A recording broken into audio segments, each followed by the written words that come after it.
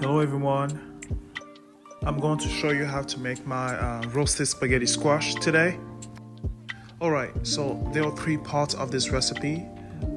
Roasting the squash, making the red sauce, and making the filling. So we're going to start by cutting the squash in half and then removing the inside, but not too much, just the seeds. We're going to preheat our oven to 400. We're going to put some olive oil, black pepper, and sea salt inside the squash. So light brush, not too much. You're going to bake it for about 40 to 50 minutes, depending on how big your squash are. Then you're going to flip them immediately and let them cool. While the squashes are cooling, we are going to make the red sauce. Begin by sauteing your garlic, onion, red peppers, and you're going to add some parsley or coriander, whichever one you prefer. Put some tomato paste. You're going to put some chicken seasoning, and you're going to put some oregano and the other seasoning listed on the recipe. You're going to cook them for about 10 to 15 minutes and you remove them and place them on a bowl. You're going to use the same pan and you're going to now cook the meat. Go ahead and cook your meat and you're going to break them down and you're going to add some red wine vinegar.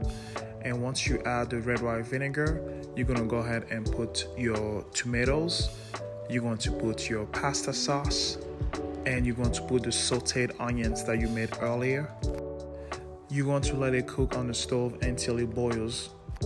In the meantime, we're going to make a filling by adding a chopped spinach, the cheeses, and olive oil, salt, black pepper, Italian seasoning. If the consistency of the filling is too thick, go ahead and add some more olive oil so that it could be creamier. Make sure you taste this part here to make sure that it's seasoned the way you want before adding it to the squash. Using a fork, go ahead and remove the meat from the squash and it's going to look like spaghetti.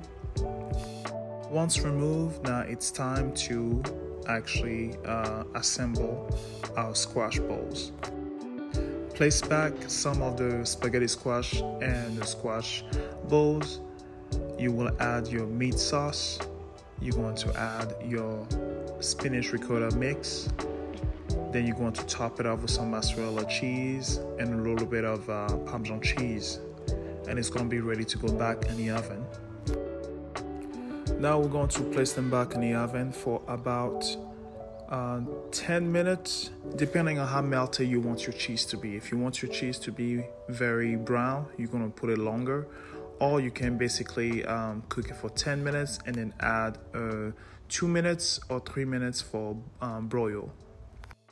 To fit the Halloween theme, I decided to brown mine more. So the top were really crispy, but again the inside was gooey. So that's what I was going for to fit the theme for Halloween. While the squash were cooking, I actually used the time to actually carve a skull from one of the uncooked squash to fit the Halloween theme. Once you remove from the oven, you can let it sit for about 5 minutes before you enjoy, because it will be really hot. And it's ready to eat.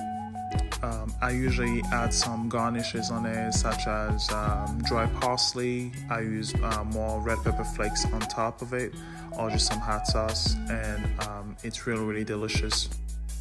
This recipe is one of my favorite recipes to make in the fall season. Enjoy.